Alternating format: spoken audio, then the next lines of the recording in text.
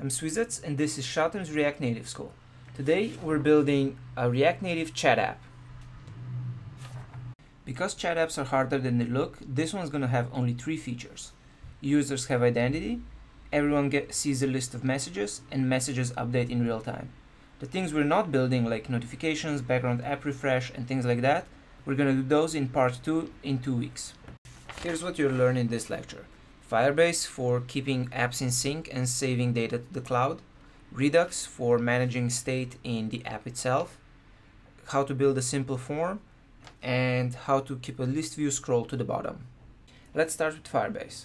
Firebase is a cloud backend provider that lets you build apps without developing any server technology of your own. You can just store JSON data to the cloud and then read it back whenever you want. The nice thing is that because we're building a chat app, we can also use Firebase's real-time update capabilities where anytime you save something, all of your clients immediately get it. If you have a Google account, you already have a free Firebase account as well, so you should definitely set up your own app.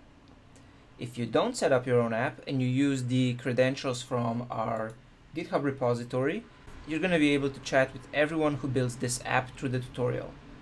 I don't know yet if that's a good idea or a bad idea, but I guess we'll see.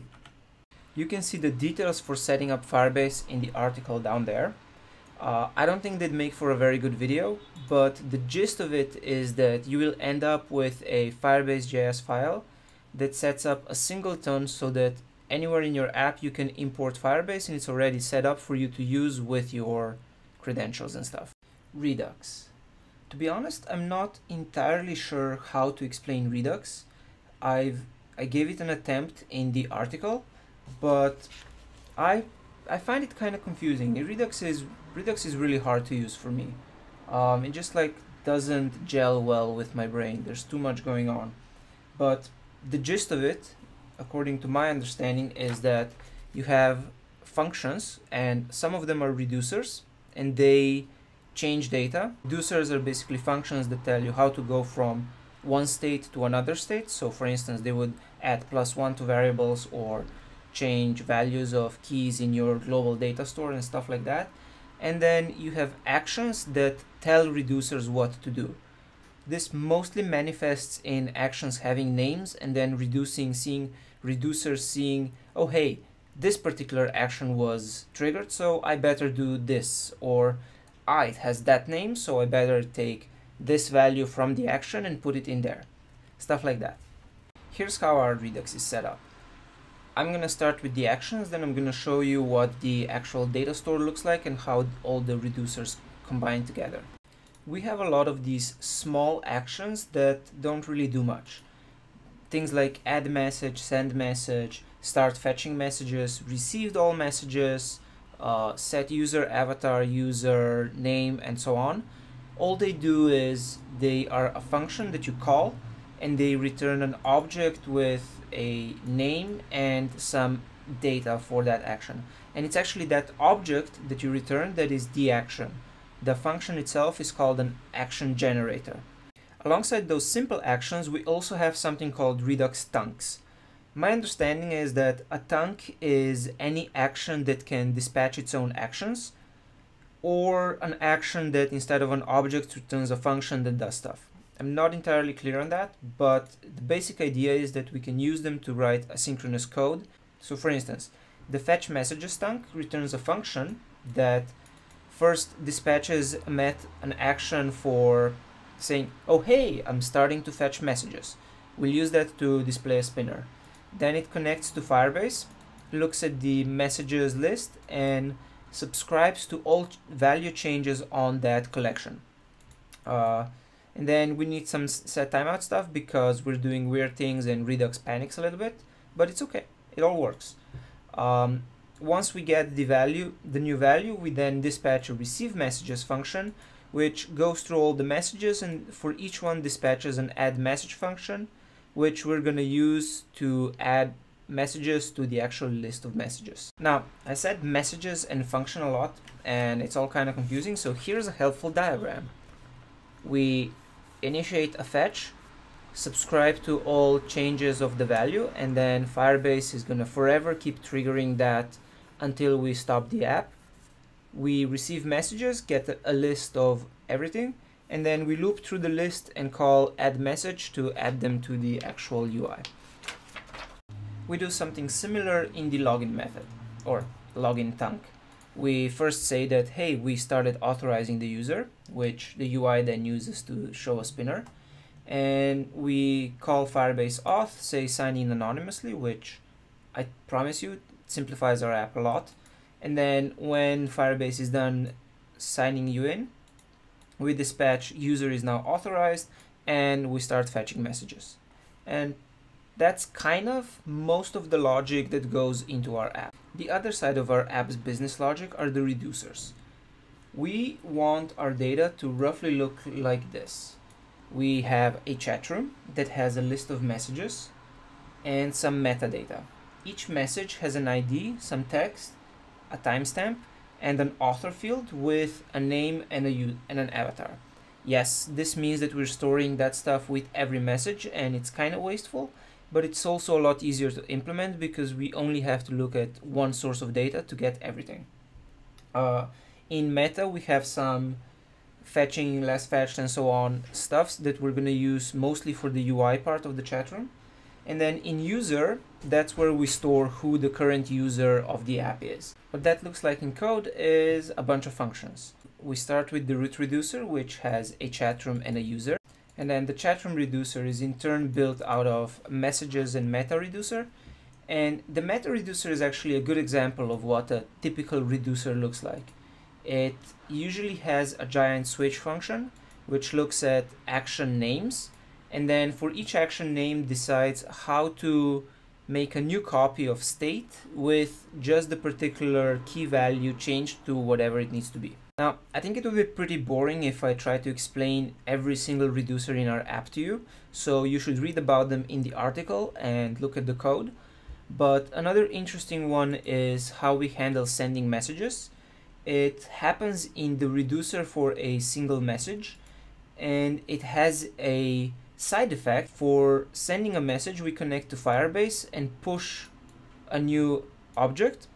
This gives us an ID, and then we set that particular object with data that we get from the action itself. Wow, that was a lot of theory. Now let's build some UI.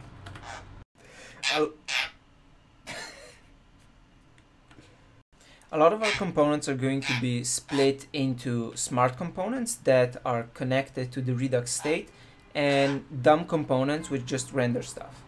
The way smart components work is that we use connect and give them a function that says this is how you take state and turn it into props for the component that's being rendered, and a component that does the rendering. So for instance, for the login or chat app or login or chat component, we check if the user is authorized, we render chat UI. If it's not yet authorized, we render login UI. The login UI is a slightly smart component. The only reason it needs to be connected to our state at all is because of this part here. When the user starts authorizing, we want to show a spinner instead of the login button. What I really like about the login UI is how simple it was to build. It takes a title and 2 inputs and a login button. The nice thing about the inputs is that we're gonna build them so that they take a submit action as one of the props, which means that we can use the same input component for everything in our app, because it doesn't have to know anything about where it's submitting to. It just internally handles all the text generation, and then when it's ready to submit, it calls the submit action. Here's what that looks like in practice. When I type my name here and blur the input, it triggers an action called set username, which has a previous state where the user is null, and a next state where the user is, well, it has the name Suzette. Then if I put something in here and I press enter, it does set user. And when I click start chatting, that blurred out. It triggered set user avatar, and then user start authorizing, then user authorized, and then start fetching messages, And after that, we had a bunch of add message and update message height actions, and I'll show you what those are. But the result is that I'm logged in and I now have an interface where I can say stuff. The way those inputs work is that we render a text input which generates the UI, like the box that we type in, and on every change text we store the current text that the event gives us into state. The reason we have to handle it in local state is because on submit editing, for whatever reason, doesn't give us the current value in our input. So we have to keep track of it ourselves. When submit happens, we dispatch the submit action that we got from props earlier with the current state. And as I'm sure you've guessed, the login button triggers the login action when it's clicked. That's about it for the login button. The tricky part of chat UI is keeping it scroll to the bottom, so I'm gonna focus on that part of the logic.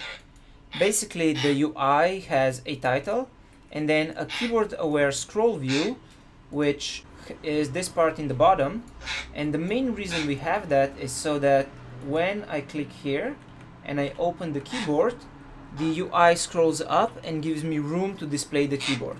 This doesn't happen automatically on iOS or Android, which I find kind of weird, but I guess that's just how it is, so you have to handle that yourself. So how do we keep the scroll view scroll to the bottom? Now, I don't know if my solution is the solution, but it's a solution and it works. The core of my solution is this scroll to bottom function right here. It uses a combination of 3 values to decide how much scrolling to perform on the scroll view, and then calls scroll to position to scroll all the way down there. Basically, we keep track of the chat height, which updates with every new message that we add to the chat, so it grows like this and becomes much, much longer than our entire phone. So that's this part. It gets very long and it lets you scroll all the way up and all the way down. Then we have scroll view height, which we update when the layouting happens. This tells us how tall our app is from here down to here. And then we have input height, which we need to offset the scrolling, and we also get that on layout. Now, I know this looks very obvious and easy in retrospect, but trust me, it took me a really long time to figure out, because I am very used to using the web where all this stuff kind of just happens on its own. I'm not used to thinking about layouting and scrolling and things like that. I just put stuff in a div and it renders. On React Native, you have to handle all of that yourself. Okay, one final thing. If you do decide to use your own Firebase config and don't want to come chat with me, and yes, I will keep the simulator running, here's how you run a second simulator so that you can talk to yourself. You cd to your application's Xcode, and you open a simulator app. This is going to pretend like it's not working. It's going to throw a dialog. You make that dialog go away, and then you select the simulator that isn't currently showing a window, choose a different hardware device, let's say iPhone 6s, and then you cd back to your project, and when the app starts up, or when the simulator starts up, you call React Native run iOS with a specific simulator. Now, my computer is being really slow because it's running 2 simulators and Camtasia and doing a bunch of different things, so this is going to be a lot faster for you. And that's the chat app. You should read the article for more details to really learn about how everything works in great detail. And you should definitely at least run the app and the simulator and come say hi to me. I'm going to be hanging out for a while. And don't forget to subscribe by email, because in the next lecture we're going to add notifications and background app refresh.